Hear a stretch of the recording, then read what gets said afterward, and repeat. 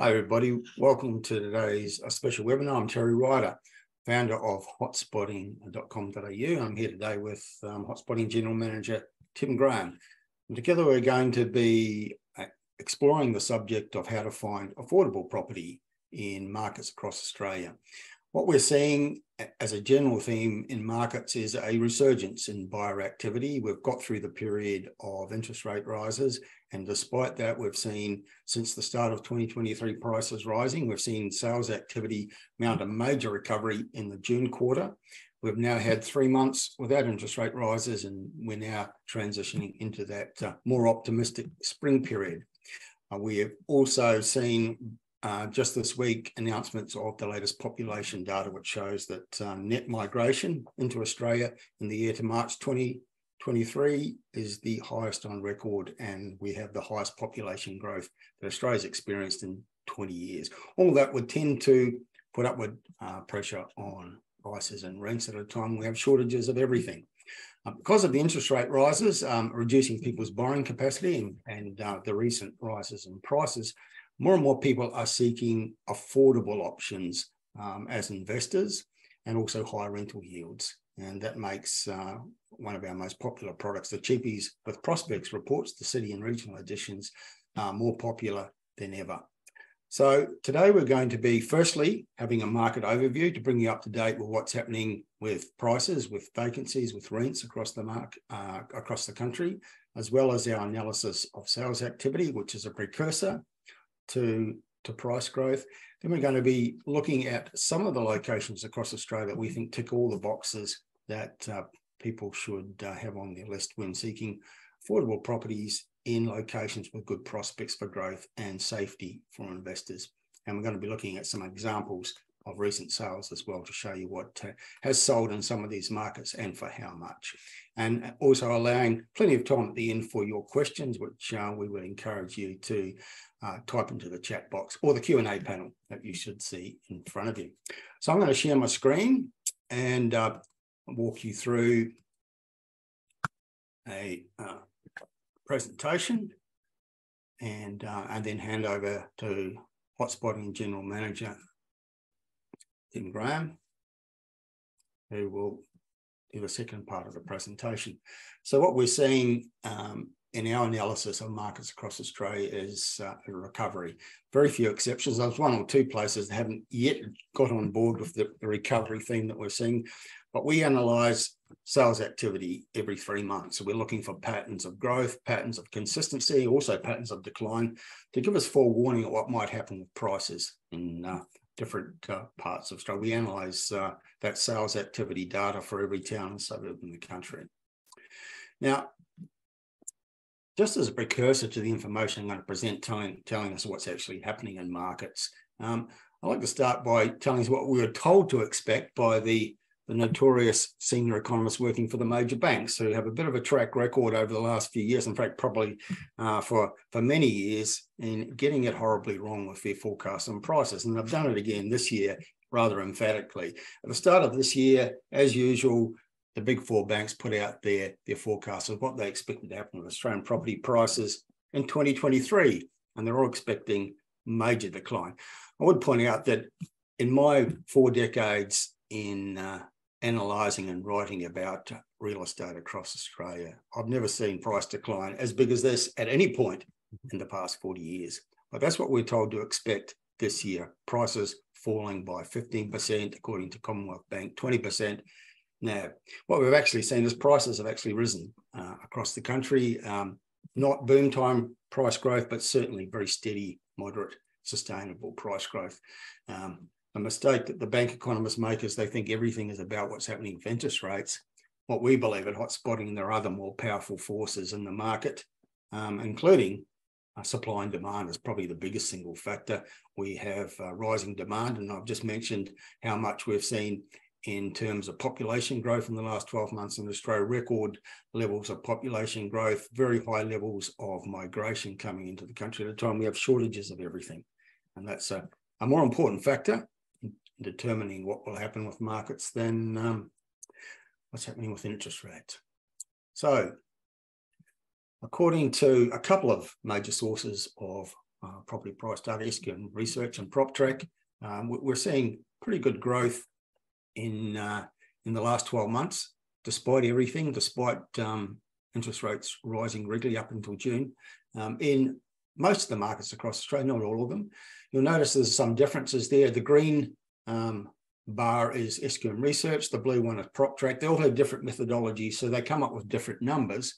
What they do agree about is that Sydney has been rising quite steadily, that Brisbane also, Perth and Adelaide have had good growth. There is some disagreement about what's happening in Melbourne, Canberra and Hobart, but overall, on average, they both have recorded growth in Australian house prices in the last 12 months. Switching, comparing the findings of CoreLogic and PropTrack from the last 12 months, the PropTrack data tends to be, again, more positive than CoreLogic, but they do agree that that Perth and Adelaide have been strong, that Sydney has been recording good price growth, but PropTrack generally has more positive data. And again, it's that difference in methodology and sometimes a difference in philosophy that results in what you might think is factual data actually producing different results from the different sources of research. Comparing what's happened in the past 12 months, which what's happened in the year to date, is quite instructive, because what you can see in a number of cities is that in the past 12 months, prices are down, still lower than they were 12 months ago, but prices have risen since the start of 2023. What that tells us is that the latter part of 2022, there was price decline in some of these cities, but since the start of 2023, they've turned it around and now prices are starting to rise. So we've seen good performance from Sydney. Melbourne's starting to perform better. Brisbane's still a little bit lower than it was 12 months ago, but it has had growth since the start of this year. Perth and Adelaide are the two cities that have been steady right through that down period of 2022. Canberra and Hobart not doing so well. Year to date, according to CoreLogic, prices for houses are up about 5%, although they're still slightly lower than they were 12 months ago. The trend overall is very positive. Units. Increasingly, we're interested in what's happening with unit markets, because we see growing demand in markets across Australia, particularly in the big city markets, people preferring apartments for lifestyle and for affordability. And again, we're seeing in many of our cities since the start of this year, that's the blue bar on the graph, Sydney, Melbourne, Brisbane, Perth, Adelaide, all showing pretty solid growth in median prices for apartments, and the national average is 3 or 4% since the start of the year. And just comparison between the price growth for houses and units in each of the cities, according to CoreLogic. Now, the national average down the bottom of that graph, houses are the green bar, apartments are the blue. Houses slightly ahead, but only slightly. Both forms of dwellings have shown solid growth this year.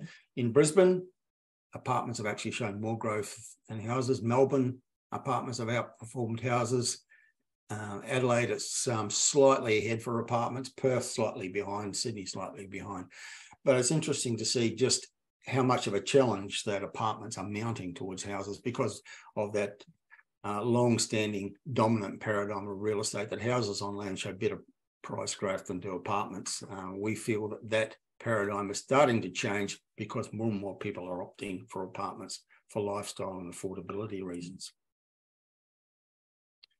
Okay, so now a quick look at our price predictor index, which we publish every quarter. We analyse sales activity for every town and suburb across the country, because we believe patterns with sales activity, which means buyer demand, is a precursor to what might happen with prices.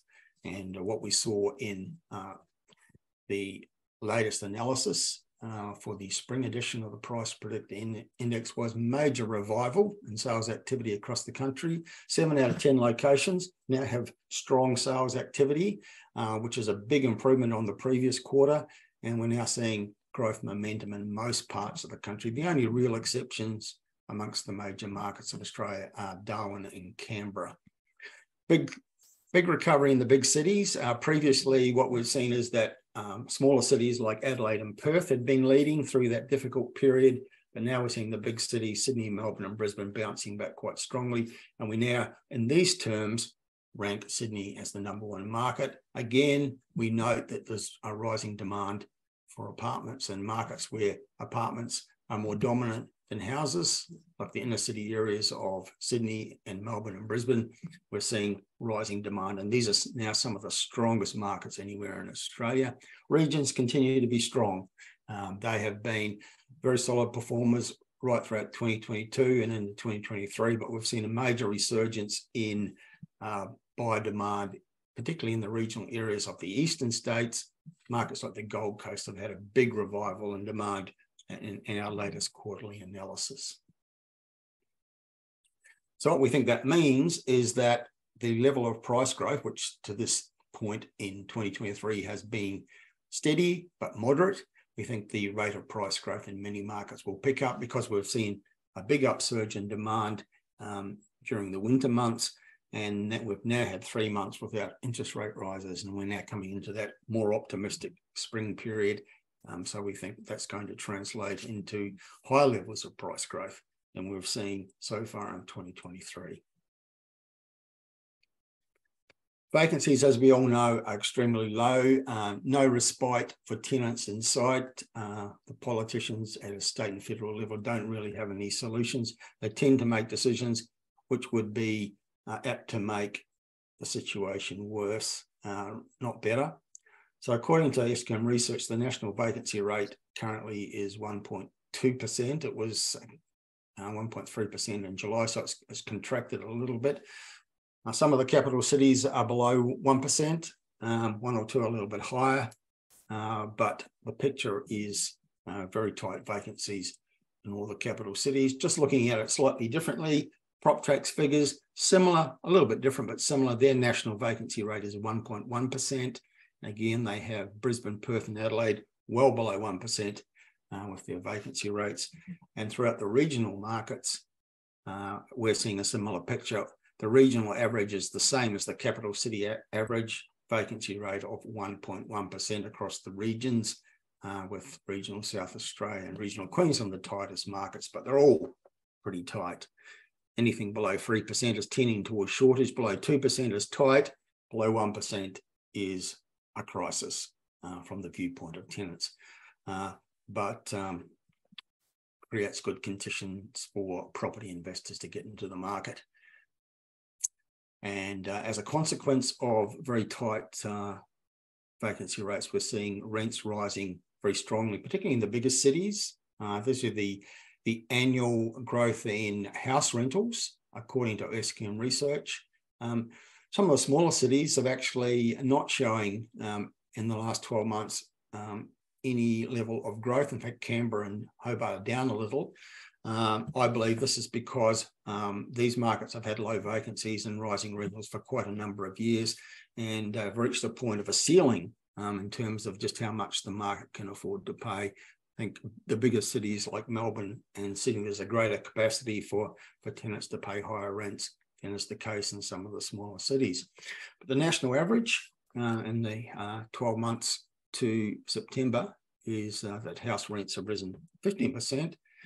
And for apartments, the national average is 17%. So it's another indicator where apartments are challenging the dominance of houses. So apartment rents have nationally risen a little bit more than house rents, possibly because apartments tend to be cheaper and more people are directing their demand to that cheaper product. But Sydney and Perth have both had 20% rises in their unit rents in the past 12 months. And again, the smaller capital cities are a little bit more subdued than have been the bigger cities. Okay, so against that background of fairly optimistic data from the viewpoint of property investors in terms of prices, rentals, vacancies, we're now going to look at some of the locations we think are worthy of consideration by investors, locations that offer affordability as well as good prospects for growth. Tim Graham, we've developed this formula we call the empirical formula. Perhaps you could just walk us through what that actually means. Yeah. Well, firstly, yeah, thanks, Terry. Hello to everybody who's listening today. Just before we jump into the empirical formula, I was just going to have a little bit of a look back on some of the statistics you just talked about, Terry. Some of the trends that we're seeing around the country are quite fascinating. I can tell you, in my time in real estate, which is certainly not as long as yours, but I certainly haven't seen any sort of unit markets like we're in at the moment. And I think that's something that for a lot of investors, they've probably ruled out apartments, certainly in the years past 2017. A lot of people had sort of shied away from investing in apartments, but we're really seeing a bit of a change in the dynamic of the apartment markets now with less supply. I think supply is probably the big word of the day, isn't it? It's affecting all markets around the country. Well, that's right. And we're seeing more and more data come through showing that we're not building enough new dwellings, apartments as well as houses.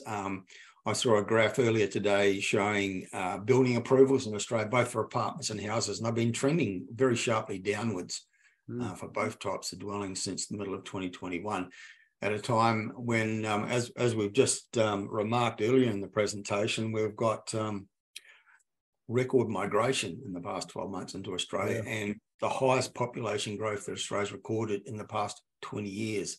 Largely driven by that migration of new residents coming into Australia. So we've got two competing forces there. We've got limited supply, falling supply at a time when we've got rising demand. Yeah. And that would be apt to put upward pressure on both rentals and sale prices.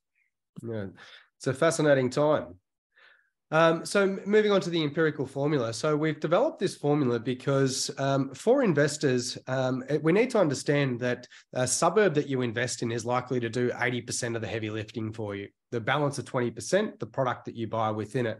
So obviously with the suburb doing 80% of the heavy lifting, the location that you invest in is incredibly important. So for investors, we've developed this formula, which we've developed over many years to sort of show a formula that you can use in identifying the best locations for an investment property. So we call it the empirical formula because by definition, empirical evidence or study relies on practical experience rather than theories. So what that means is if we apply a formula that's been working and we rinse and repeat that formula, we should get a similar result. And what we do there is we start with the local economy. We believe that real estate markets are driven by local economies. We often hear about the Australian property market, but we have thousands of real estate markets within Australia. So it's really important that we look at the local economy and what's driving that local economy. So the local economy, first and foremost, must be strong and diverse. And we've got to look at a market size of a minimum of 50 house sales per month, per 12 months, which mightn't sound like a lot, but when you think about it, obviously there's an LGA, a local government area, and then there could be multiple suburbs within that. So when we look at area or markets around Australia, we typically are looking at LGAs. So one suburb within an LGA might be slightly different to another, but generally we're looking at LGAs and what's driving that local economy within it. The next is the population. So local government area ideally would have a population of 15,000 or more. And a lot of the time when we look at that, there might be an audience just outside of that immediate population. Some of the areas we'll talk about today, like Mount Gambier, for instance, might only have 20,000, but it draws on areas much larger than that. But we want to see a minimum population size of at least 15,000. With infrastructure, we need to see good existing amenities and also evidence of major new developments coming to the area. The rental market, we're looking for low vacancies, which is pretty easy to do in terms of Australian markets at the moment. As Terry just pointed out, nationally, we're well below 2%. But obviously with low vacancies, that's likely to put pressure on rents to go upwards. So it's important that we're looking for locations now and into the future that remain low vacancy.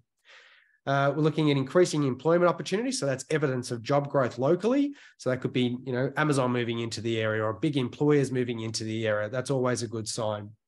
Capital growth, obviously strong potential for capital growth within the next 5 years. So we've seen markets for many years where we've seen, evidence of, big industry moving to town, big infrastructure.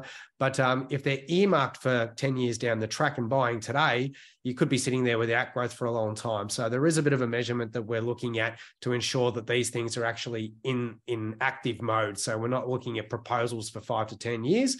These are jobs coming to the area immediately and infrastructure projects well and truly underway.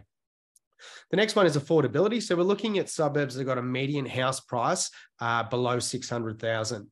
And then lastly, we're looking at low risk. So we avoid volatile markets, ones that are propped up by resources or tourism as an example. So Terry, I'll pop back in at the end of your presentation, actually put some real estate into these markets so we can see some real evidence of properties that have been selling in these markets where we've used the empirical formula. Yeah, thanks, Tim. So we've got a series of locations across the country we think fit the empirical formula. They offer affordability, safety, above average yields, good prospects for growth. And I'm going to move through them pretty quickly because we have a number of examples and we want to allow plenty of time within the hour for people to give us their questions. So starting in Queensland, central Queensland, Rockhampton, certainly in terms of population and forecast population growth, it sort of ticks all the boxes for us. Very low vacancy rates. The different postcodes in Rockhampton, some of them are below 1%. The highest is about 1.2%. High level of affordability. They're still suburbs well below 300,000 in Rockhampton, ranging up to in the 400,000s. Very good rental yields in the cheaper suburbs, as high as 8% in terms of median rental yields. Good long-term growth rate. But what we really like about these locations, and we look for this factor in all the locations, lots of major projects happening in the market, infrastructure spending like the Rockhampton Ring Road, the Shoalwater Bay Training Centre, and billions of dollars of renewable energy projects in the Rockhampton area. So it ticks most of the boxes on our empirical formula, a market that's got great potential for growth and offers affordability and above average rental yields. We really like Toowoomba, west of Brisbane, one of the it's the largest inland regional city in Australia. It's the largest city inland behind Canberra. Substantial population forecast to keep growing, very low vacancies, good affordability, quite a difference in price ranges across the different suburbs of the city of Toowoomba, but as low as 400,000. Good rental yields, good long-term growth rate, lots happening, very influential infrastructure happening here. The new Wellcome Airport working in conjunction with the Inland Rail Link hub that's coming to Toowoomba. Lots of big businesses establishing or planning to establish a presence there. Those two pieces of transport infrastructure really do put Toowoomba on the map, and some international businesses are planning to set up because of those two pieces of infrastructure. Townsville in the north of Queensland, again, a very strong regional economy, lots of diversity there, lots of strength, growing, creating jobs, high level of affordability, some really good rental yields available, and good long-term growth rates. And again, lots of infrastructure spending underway and more in planning. You do need to be mindful that this is in the tropical north, so because of that, insurance companies tend to charge much higher insurance premiums for markets like Townsville. Gladstone in central Queensland, a city that has recovered strongly from a major downturn that occurred sort of 18 years ago.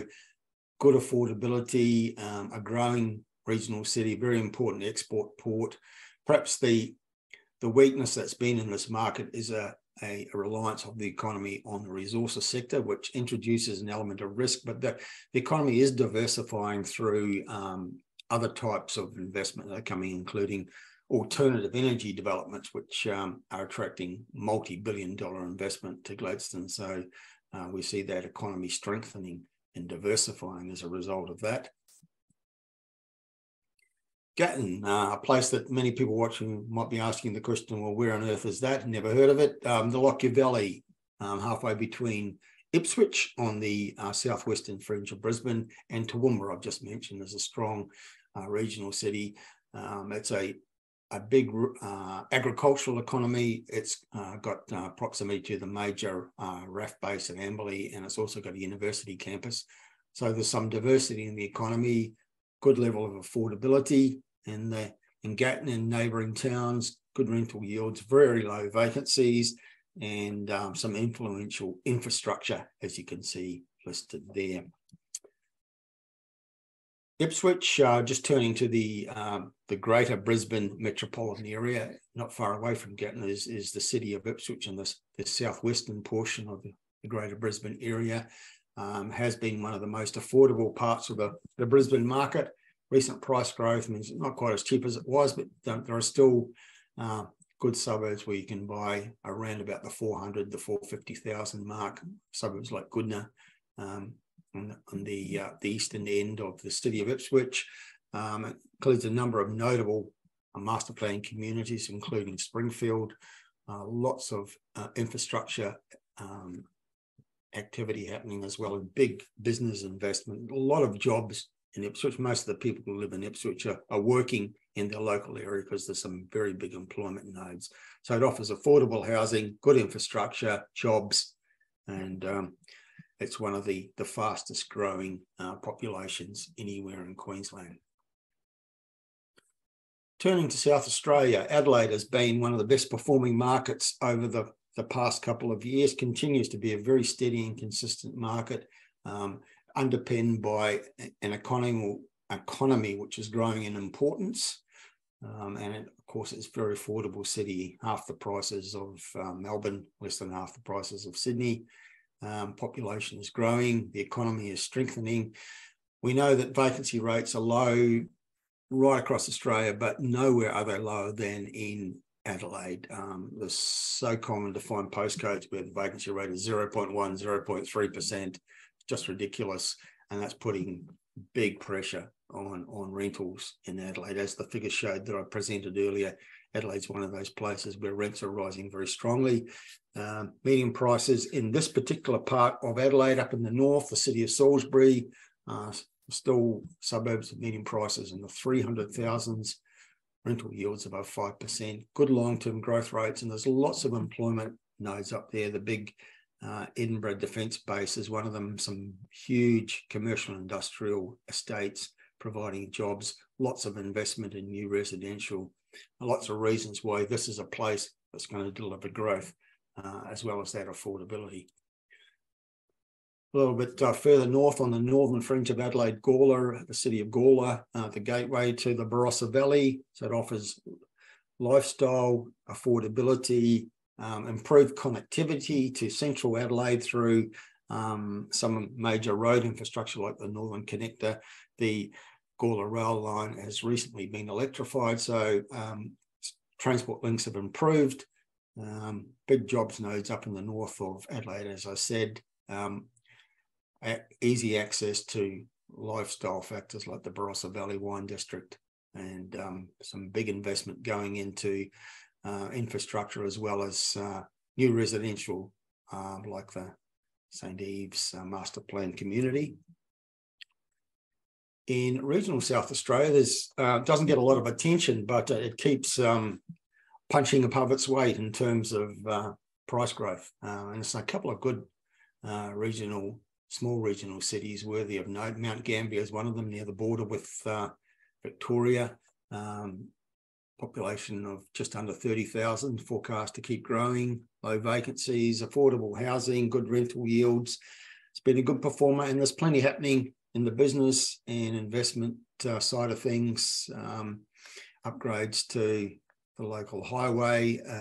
There's quite a bit of renewable energy development in that area, and the timber industry is also big, and that investment is creating jobs and economic activity in the Mount Gambier market. Murray Bridge, another small regional city of South Australia. If you're up in the Adelaide Hills, you keep driving. The Adelaide Hills are quite an expensive market, great place to buy if you can afford it. But if you can't afford it, keep going a little bit further and you come to Murray Bridge on the Murray River, and the median price there is 350,000 and vacancy is almost zero.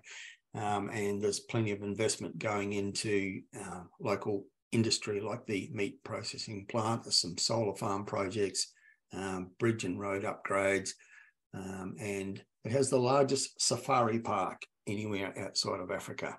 Interesting fun fact about Murray Bridge. Turning to, oh no, sorry, we're still in South Australia. One more, Port Augusta. Perhaps one that mightn't tick all the boxes in our empirical evidence, but it's worthy of note because it's a place in transition, and it's a very strategically located town. It's sometimes marketed as being at the crossroads of Australia, when you're sort of heading from the eastern states out to Western Australia, with major road links to Perth and north to Darwin. It's a seaport. It's a railway junction town. And in the news this week, major investment not far from Port Augusta in the export port Bonython, heading down towards Whyalla, which is expected to attract billions and billions of dollars in business and investment. That's going to be influential for Port Augusta, which previously had an economy based on coal-fired power stations, which have been closed down. What's replacing them is some very big renewable energy projects, many billions of dollars worth of that happening. And that's creating rising demand. This market, still very affordable, median house price $200,000, yields around 8%. Worthy of consideration, but perhaps got a higher level of risk because its economy has been so reliant up to this point on the resources sector. Now, turning to Western Australia, Perth has been flavour of the year for many investors. A lot of people are wanting a piece of Perth. It continues to be the most affordable capital city in the country other than Darwin. And I think it's still got plenty of growth left in it. It hasn't really had the level of price growth that it has the potential to achieve, given that it is coming from a low base in terms of pricing. And it's getting so much demand from home buyers and investors. Armidale, down in the south, Armidale is both a suburb and a local government area. High level of affordability, very low vacancies, population already above 100,000, but forecast to reach 150,000 in the next couple of decades, and lots of influential infrastructure activity happening there in proximity to some very major employment zones, not far from Armidale.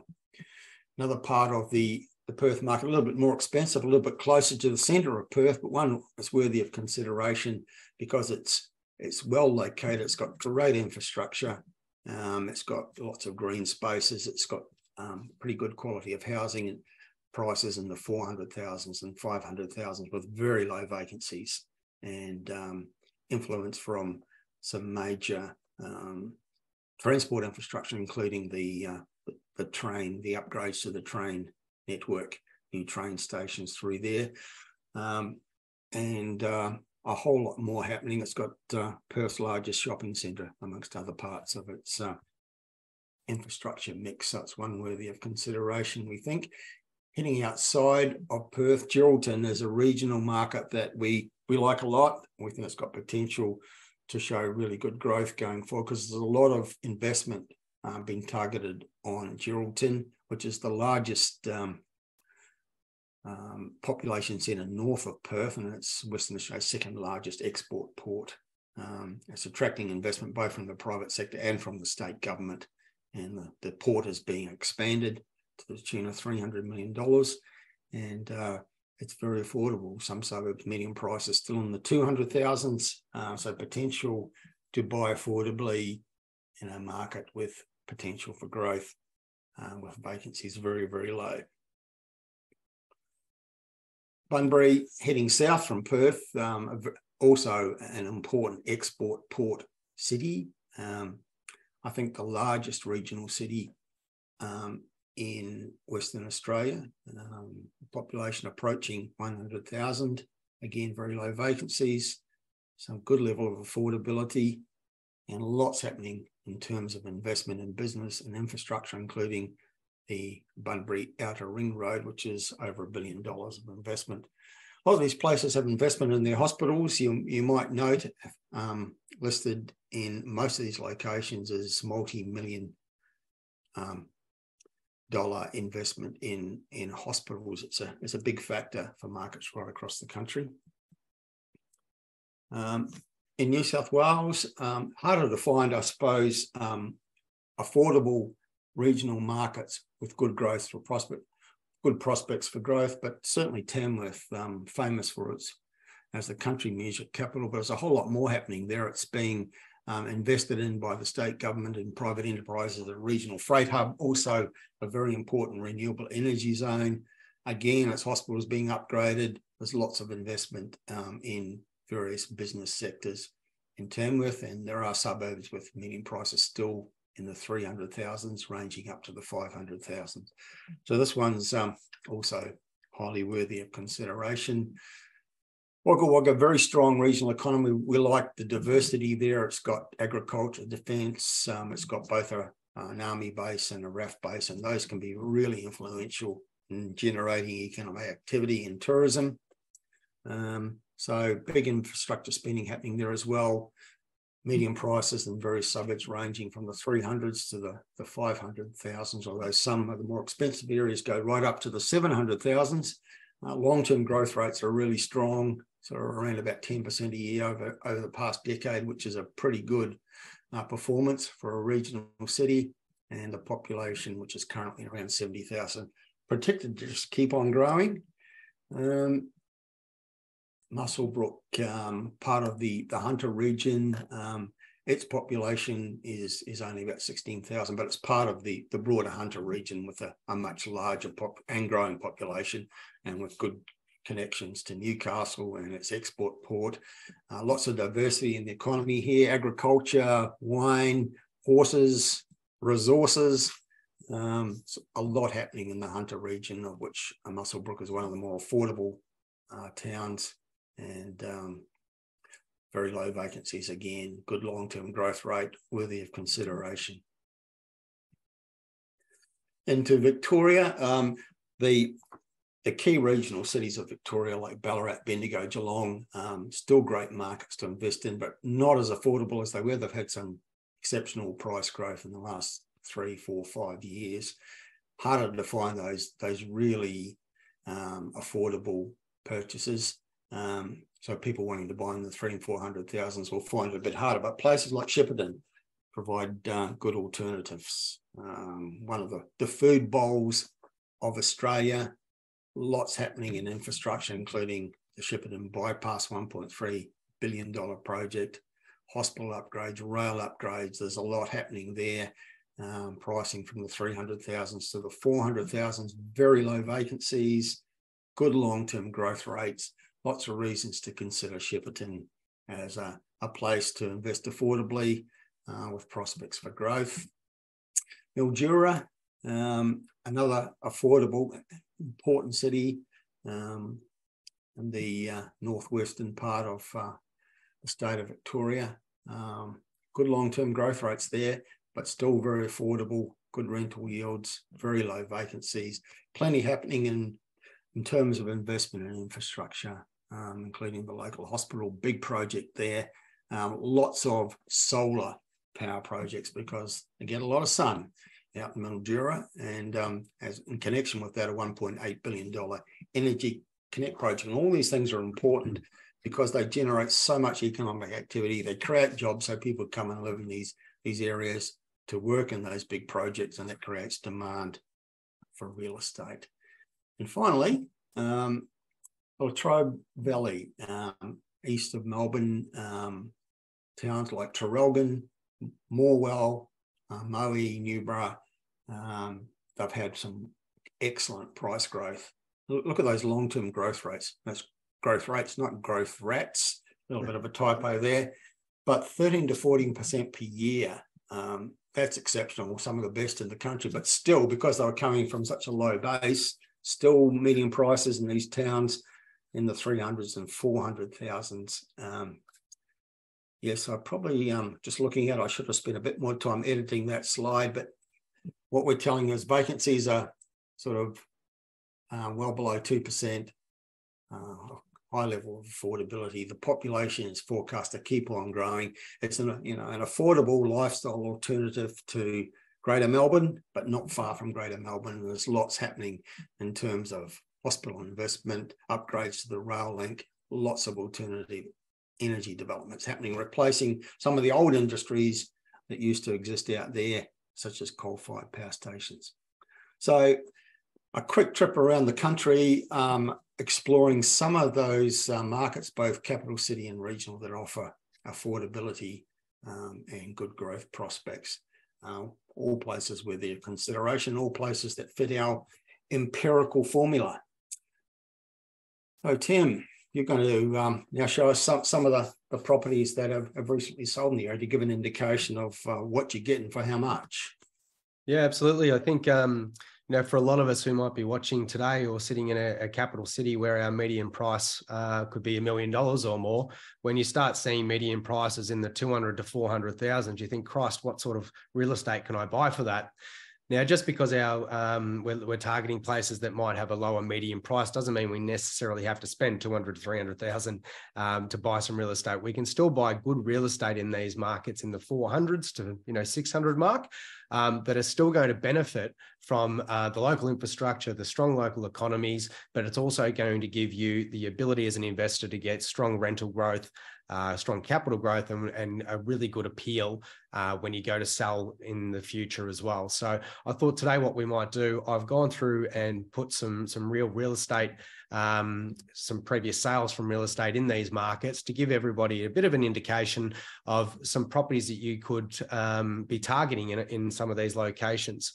So like we always say, we never really recommend that people go out and try to do these things themselves. If you don't have experience as a property investor and you don't have experience in targeting the right investments, that's where you should be leaning on people with local knowledge. So we always recommend, we've got a panel of partners page on our website. If you're looking for people that can help you identify these locations, by all means, jump on there and reach out to some of these companies, because you will find that there are experts that can help you with this so that you're not sort of hunting around blind. But without further ado, I'll talk to you a little bit more around how I've selected these sales history.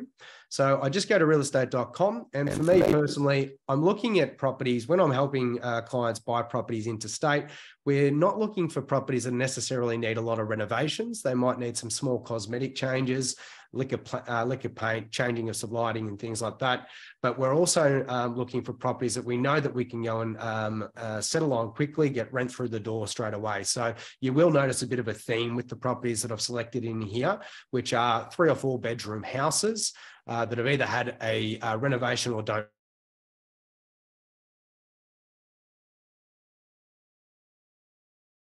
You're on mute, I think, Tim. What happened? I don't know. You froze and then you disappeared. But fortunately, you're back. I really. Where did you lose me? You were just starting to get into this property. Yes, that's right. All right, we'll push on. I'll do this one again. So this is a 4-bedroom, 2-bathroom, double-car garage in Rockhampton.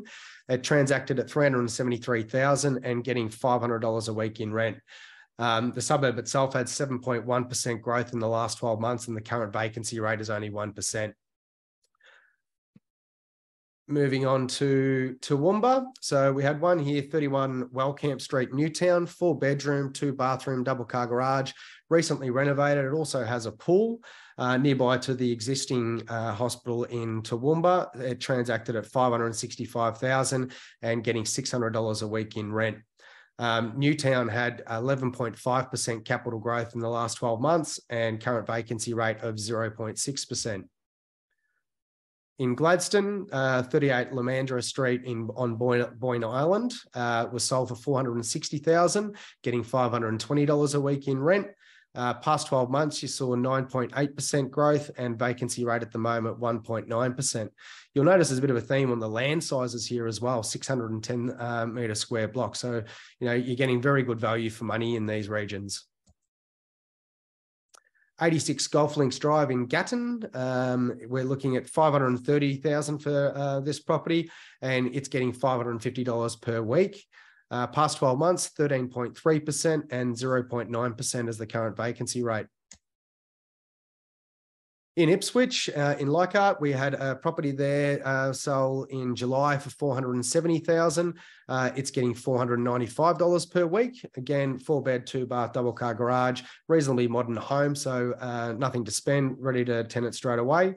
Past 12 months growth, 9.5% and current vacancy rate of 0.8%. In Salisbury in South Australia, 4-bed, 2-bath. It says on here 1 car. It's quite common in Adelaide that you'll see a lot of narrow blocks where you'll get only the 1 car in. This one's actually a big block, but it's only got the 1 carport. It transacted $538,000 and it's getting $570 per week. The past 12 months growth, 17.4% for Salisbury and current vacancy rate of only 0.2%. So incredibly tight rental market. It's interesting when we think about these rental markets and showing the vacancy rates right now, those yields, as everyone would agree, is quite strong. But because of the upward pressure that the vacancy rates are putting on rent, it's not uncommon at all to be getting, maybe 5.5% rental yield upon settling in this now. But over the next couple of years, it's incredible how quickly the rental yields can jump up. So heading further north in South Australia, Gawler, a 4-bed, 2-bath, double-car garage in Evanston Gardens, sold for $508,750, renting at $520 per week. Past 12 months growth, 15.4% and current vacancy rates of 0.4%. Mount Gambier, second largest city in South Australia, a bit more of a regional centre. 138 North Terrace was a 3-bed, 2-bath and single-car garage. Sold for $440,000, rental price of $470 per week. Now, it's not uncommon at all for you to get good pieces of real estate much lower than this. I've seen some good purchases there, slightly older properties that have been renovated that are $299 or early 300s that you can get, a 6% rental yield on as well. Very large block sizes and obviously a really strong local economy and tourism thriving there. I don't know exactly what the future of short-term accommodation looks like, but certainly in Adelaide, in Mount Gambier, there's been a very strong short-term accommodation in Mount Gambier. Very, very promising market for Airbnb and the likes. Past 12 months there, 11.4% and current vacancy rate of 0.7%. In Murray Bridge, this 3-bed, 2-bath, double-car garage sold for $370,000, renting at $470 per week. Past 12 months growth, 21%. Terry, you were looking at some of the stats for the capital cities earlier in the presentation, where over the 12 months, it said in some capital cities we went backwards. So to be getting 21% in the same time frame is pretty remarkable. Indeed. Current vacancy rate of Murray Bridge is 0.5%. In Port Augusta, this 4-bed, 2-bath single, it says single car, but as you can see by the picture, it's actually a double. But that was $320,000 and currently renting at $420 per week. Quite a modern home. Past 12 months growth for Port Augusta, 21.7%, and again, 0.7% vacancy. Heading across to Western Australia in Armidale, this property transacted for $510,000, a 4-bed, 2-bath, double-car garage, quite modern. Sale price of $510,000, but renting at $565,000. This is a market where new builds are quite affordable as well. So not only could you be getting into this market around this sort of price, but you can be buying in a new build property there, which would be giving you obviously the higher depreciation and often higher rental demand as well. So we're seeing in this particular market in Western Australia, rental yields on the new properties are actually very, very high. Past 12 months growth, 13.2% and vacancy rates 0.4%. So incredibly tight here too. In Canning, this is actually in Canning Vale, a 3-bed, 2-bath and single car property, a little bit older, $465,000, but renting for over $500 per week. Past 12 months growth, 7.4% and a tight 0.4% vacancy. I'm going to quickly touch on land size here as well. A lot of people, the old adage that the larger the land component, the better you'll do with capital growth. I think when you look at some of these markets, important not just to look at the land size of the house that you're looking at, but look at the properties that are around it. if you're buying into an area, and Adelaide's a perfect example of this, it's not uncommon at all to get very small blocks. So whilst we might be used to in some markets buying with a 400 plus meter square block, I wouldn't shy away from smaller blocks if that's the suburb normal. Okay.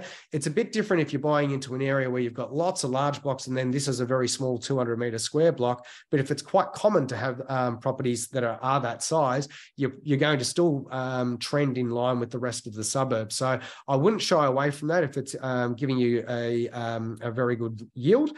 And obviously, if we're looking at other properties around the area that are trending the same, it's certainly worth considering.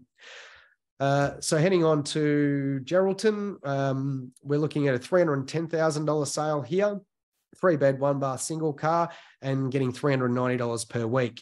This was an interesting one. Geraldton obviously went back by 3% in the last 12 months. But if you're looking at the last average of 10 years, we've been floating around the 5%. And as Terry mentioned earlier, the reason it still meets our empirical formula is because of what's coming to the area. So looking at Bunbury, this 4-bed single bathroom and double car garage is $475, nice and close to the beach, running at $530 per week. 3.5% growth over the last 12 months and a 0.5% vacancy. But again, the future outlook for Bunbury is very strong. The music capital of Australia, Tamworth, the 4-bed, 2-bath, 3 cars, $436,500, renting at $470 per week with 12 months growth of 7.5% and a vacancy rate of 1.4. Into Wagga Wagga, 4-bed, 3-bath, double car garage. This transacted for $500,000 in Coringal, rental price of $530 per week. Past 12 months, 10.2% growth and 0.7% vacancy at the moment. Large 797 metre square block on that one too.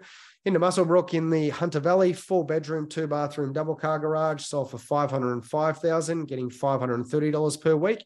Massive 1,200 metre square block. Past 12 months, 8.1% growth and 0.6% vacancy rate right now. Heading into Victoria, where we do tend to struggle a little bit more with yield. I'm sure in the background we can probably hear some celebrations going on with the news breaking that our Premier has just resigned. Hopefully we can see some I can see you smirking there, Terry. I think you might have had something to do with him having to resign in the first place. But he, obviously for Victoria, we have been a little bit gun shy with the investments here, given we have seen some increases to stamp duty and some other taxes. But in a lot of the regions, we're starting to see some very strong price growth and rental growth, which is quite reassuring. So in the suburb of Chichura, just outside of Shepparton, we saw a 3-bed, 2-bath, double car garage sell for $500,000. Getting $515 per week. So incredibly strong yield in comparison to a lot of other locations around Victoria, and a really good sized block too. This is another area that could be worthwhile considering for new build as well. There's quite a bit of land available out there, but you're getting very strong rental yields on the new builds there. Past 12 months growth, 10.1%, and current vacancy rates of 1.6%. And then heading into Mildura, we've got a 4-bedroom, 2-bathroom, double car garage sold for $390,000, an older property, but rental price of $490 per week. Only a conservative 3.6% growth in the last 12 months, but vacancy rates of 0.9%. Look, a couple of tips for heading into some of these regional areas where you are looking at properties that might be slightly older. A tip that I have is that when you're doing your filters online, if you are looking for real estate yourself, always filter for a second bathroom is a really good tip. Obviously, to go and add a second bathroom as a renovation is quite an expensive exercise. So a little tip that I use when I'm heading into locations like this, I put on there the second bathroom, and it does mean that I can find some listings where I won't have to go looking at putting in extra bathrooms. I do think it helps with your rent and your resale value later. So just a little tip there. Heading into Latrobe Valley, our last one, 4-bedroom, 2-bathroom and single car. I don't know why it's saying sale price 168. That must have been a previous sale on the land only. But the estimated range was 490,000 and it did transact at 490. rental price $490 a week. So again, for Victoria, quite a good rental yield. Past 12 months growth, 4.2%, and current vacancy rates 1.2%, but it's a massive 920 metre square block there. So obviously opportunities there for subdivisions or any other, adding a value to the property to manufacture some growth. So Terry, that's about all I had for the, looking at real estate. And hopefully that helps people sort of understand what real estate could look like in some of the markets that we've just discussed today. Wanted to quickly move on to our cheapies with prospects reports, where a lot of this data and a lot of the suburbs that we've talked about today, you'll find a lot more research. As a bit of a bundle deal that we're doing for our viewers today, you can buy either the city one at $187 per report, or regional $187, and a bundle deal at $299. So for anybody interested in that, you'll save $75. Terry, we got time for some questions. We probably ran a little bit over what we were anticipating, but we always do. I might stop sharing there and see if we've got time for some questions. We're just trying to impart so much information, so many good prospects. I think what stood out for me, looking at the examples of recent sales that you gave us, is how much real estate you get for the price in some of these locations, and how strong the rents are relative to the prices. Many of those places, rental yields 6% and above, which is attractive to investors. Please let us have your questions. Type them into the Q&A panel. We do have a couple of questions in there already, but please give us some more. We might probably go a little bit over time. We generally go an hour for these broadcasts, but just to accommodate more of your questions, we might just go a little bit over time. So Louisiana is asking, thanks for sharing the hotspot locations today. If we can buy just one of them, which one would you consider to buy? Yes, that's always the question, which is the best? Honestly, which is the best often depends on the individual and their circumstances, their price range, what they already own. But if you're asking me to pick one out of all that, it's actually quite hard. I must say I do really like Toowoomba in Queensland. I think that's a really strong regional city, which is going to get stronger because of the infrastructure that's recently been put, but more importantly, what's to come. I'm also a big fan of the Geraldton market in Western Australia. I think the potential there is very strong. It's one of those markets that hasn't been saturated with investor interest yet. So potential to get in early on a market that's got potential for growth. Gary is asking, is it possible to get 5 to 10 year capital growth figures on regional towns? Where would I get this data? You can certainly get information on the 10-year growth average for these places. That was part of the information we presented for all those locations in the slides earlier. So if you go to either your investment property mag, one big word, yourinvestmentpropertymag.com.au, you can key in any suburb, and amongst the information that it will give you is the 10-year growth average in terms of growth in the median price. You can also go to smartpropertyinvestment.com.au, similar thing, you key in the suburb and it brings you up lots of information, the median price, etc., etc.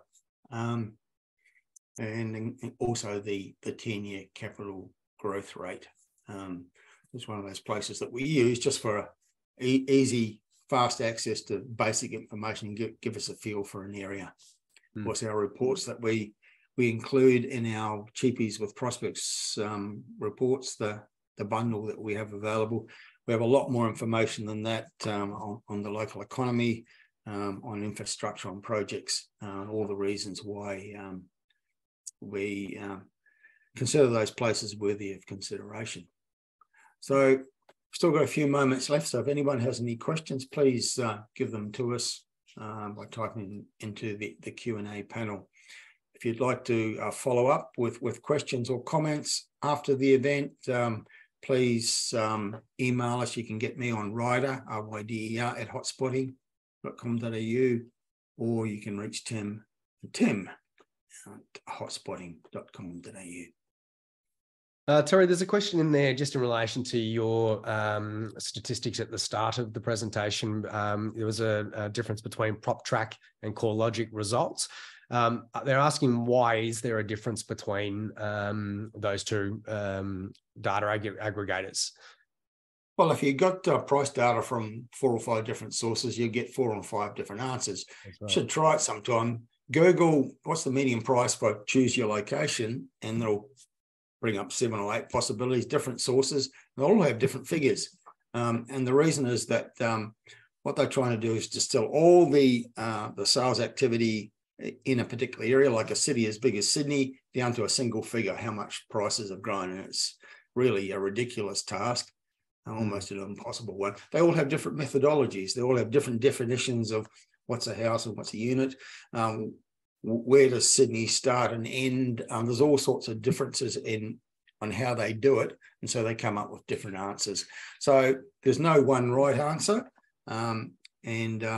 What I often say to people is all real estate data is dodgy data to a certain degree, because you have these differences. What I might add to that as well is, for those who maybe don't know, PropTrack is powered by realestate.com. So obviously, there's not too many listings that don't go on realestate.com. And in the back end, where the vendor's agent is managing that listing, they'll actually, even if it has non-disclosed pricing, in the back end, a lot of the time that figure is in the back end. So I think you will probably find, in my opinion, PropTrack is probably a little bit more reliable, because they've got access to the data a lot faster, whereas some of the other aggregators have got to wait for the information from the Valuer General. Cool. Question here about our thoughts on Mount Barker in South Australia. So up in the hills, we've often featured the city of Mount Barker in our Hotspots reports. It's worthy of consideration. It offers lifestyle, it offers affordability, but it's only 30 minutes from the centre of Adelaide. It's one of the features of Adelaide. You're up in the hills, but you're only half an hour from the CBD. Very easy city to get around. Mount Barker is it's one of the growth markets of Adelaide, and I think it's got good prospects going forward. Yeah, I think one of the only concerns that people have raised around Mount Barker is whether or not the infrastructure is keeping up with the population there. Certainly since COVID, and maybe even before that, there was certainly that exodus to affordability, where people were going out to Mount Barker to relocate from the capital city. But there has been, I've certainly spoken to locals in the area that said that the roads have been quite congested, and they probably haven't been able to keep up with the infrastructure with the population boom. Yeah, okay. So Kate is asking what industry we think supports the growth in Rockhampton. We had a sales example in Gracemere, which is one of the suburbs on the fringe of Rockhampton. Look, I think Rockhampton's got quite a lot of diversity in its economy. It gets benefit from the resources sector. It's surrounded by major agriculture, and that feeds into the Rockhampton economy. It's known as the cattle capital of Australia, so that's a big part of its economy. Gets a lot of tourism to Rockhampton itself, but also nearby attractive coastal areas like Yeppoon. There's the military activity, which is in the general vicinity of Rockhampton, manufacturing. So there's a whole lot happening in that area, and it's a growth city for all those reasons, but still very affordable. But whilst it might not necessarily rely so heavily on the resources sector now, it's still a strong player in that market. And what that means is we are getting strong, rental yields out of the FIFOs, because a lot of them are choosing to, come back in via Rockhampton, but maybe not live right in Rockhampton. Yeppoon's another area that a lot of people have sort of relocated to. It's a bit of a gentrifying area as well. I think that's a really exciting market. You've got a train line 30 minutes from Rocky to get to the coast. So that's a really exciting market with very strong rental yields. Yeah, absolutely. Okay, well, we've gone a little bit over time to answer questions, but this might be a good moment to wrap it up. I'll just quickly share again for anybody that wanted to take advantage of the bundle deal there. And then also just to let everybody know, we will be sending out a copy of the recording along with a copy of this presentation deck in PDF format. Terry, thank you very much for having me again today, and hopefully people got a lot out of it. If anyone does want to follow up with either of us, Tim at hotspotting.com.au and Ryder at hotspotting.com.au. Thanks, Tim. Hope everyone got lots of great information. We certainly packed a lot of information to that. So you will receive a copy of the recording and maybe have a chance to have another look at it at your leisure and focus just on the individual slides that are of interest and see some of the information and the reasons why we relate those areas as highly as we do. Terrific. Thank you all. We'll see you again soon.